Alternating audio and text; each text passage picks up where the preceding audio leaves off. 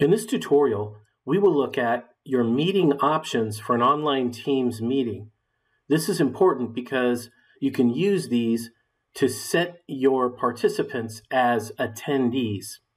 When you do a normal Teams meeting and you do not change your settings, all of your participants will come in as presenters, which means they will be able to share their screen, mute others, and do things that you likely don't want them to be doing. So here is how this is done. First of all, what you're going to need to do is schedule your meeting outside of a Teams channel. That's one of the most important pieces. So what you've seen is how to schedule office hours within a channel. You've seen how in other tutorials how to schedule a meeting within a team.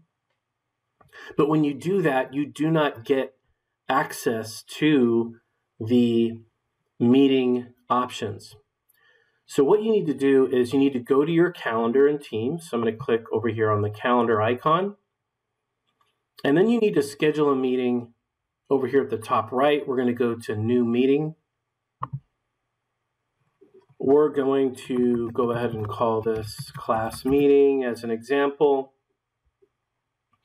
I'm going to obviously need to put in all of my attendees. Here I would be putting in my entire class. In this case, I'm just putting in one attendee because I need at least one attendee to show how this works.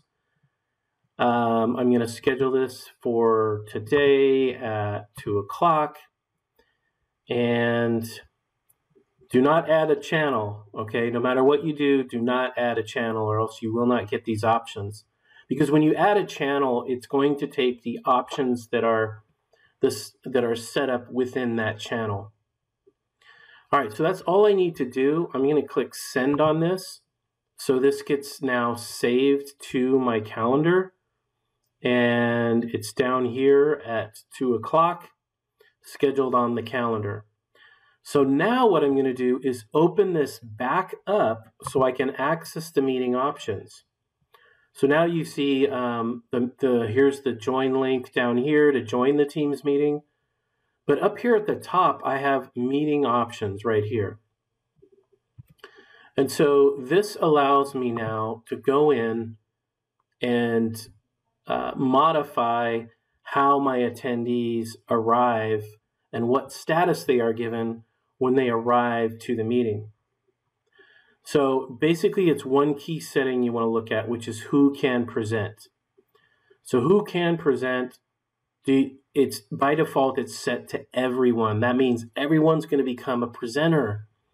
So we don't want that. So I'm going to click the drop down and I'm going to say, only me.